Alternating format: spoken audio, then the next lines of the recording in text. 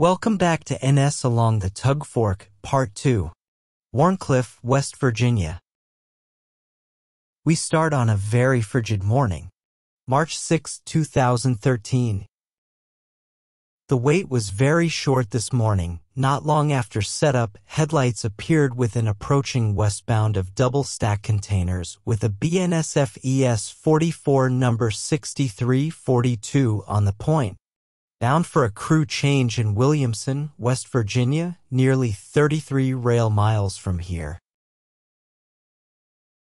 Not long after the double stack cleared, another westbound approached. This is an empty coal train entering the Gilbert branch. This line leads to a couple different coal loading facilities and into Gilbert Yard located in the small community of Gilbert, West Virginia. Gilbert was the connection point of two NS predecessors, the Norfolk and Western and the Virginian Railways. This yard serves as the starting point of NS's Princeton and Deepwater District. In Gilbert, a line crosses the Guyandotte River with a now severed connection with CSX's line to Logan, West Virginia. If you are an ATV enthusiast, Trailfest, held annually in town, and both the Hatfield and McCoy and Outlaw trails in the region are unmatched. Our next train is an eastbound loaded coal train. This train is led by a now 2024 retired SD-60 number 6699 and -940 CW number 9712. The combined 7,800 horsepower easily handles this heavy tonnage train of Appalachian gold at this location. After a small break of activity, a westbound work train is next. When you're trackside along the Pokey, you never know what you're going to see.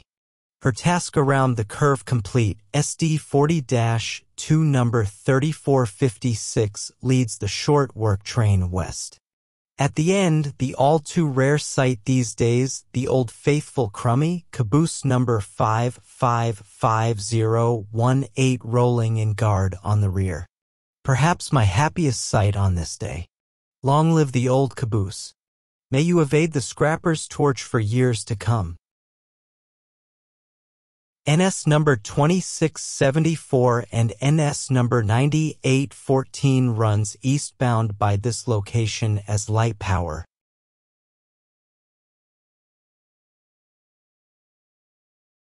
Our last train on this day is an eastbound manifest with NS SD-60E number 6910 in charge. Let's move on to warmer weather at the same location. Here we are in May 2014, and it's truly a difference from the previous segment.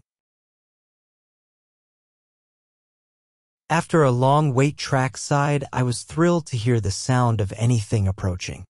Long work windows tend to happen during the warmer months, so the sight of track equipment rolling by me shouldn't have been a surprise. Glory be. The first train is a westbound double stack with an odd amount of power.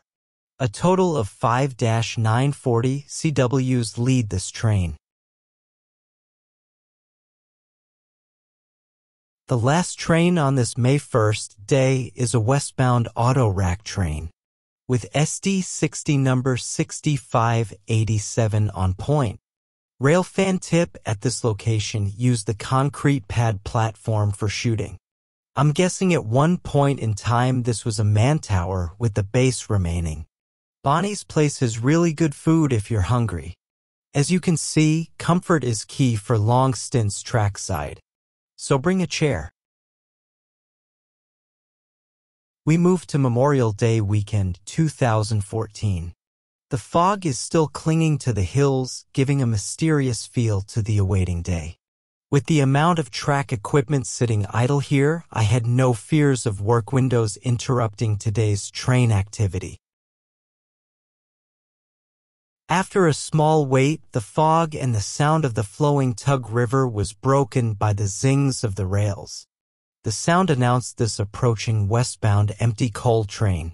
NS number 9924 and Union Pacific number 4969 glide this long string of empty cars down the Tug River Valley for the yard at Williamson. With the fog now burnt off, our next train in this visit's lineup noisily announces her arrival. The unmistakable chug of a laboring General Electric locomotive reverberates off the rocks of the surrounding hills. Here we see -940 CW number 9755 leading her eastbound manifest train on main number 1 with former Conrail SD 60 I number 6763 working to make track speed. On the railroad, this location is milepost N 437.8 at Farm, which is located just outside of Welch, West Virginia, milepost N 401.8.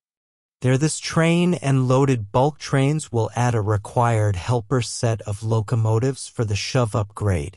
Farm is slated to be the next video release.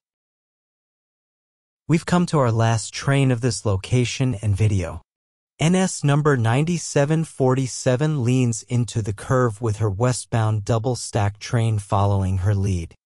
I truly hope everyone has enjoyed this look at Wharncliffe, West Virginia. More videos of my rail adventures to come. So stay tuned. No animals were harmed during these rail trips. Although the photographer did suffer a boo-boo during the March 6th trip. Safety tip: railroad ballast can be very uneven to walk on. Tennis shoes are not recommended. I'll see you trackside.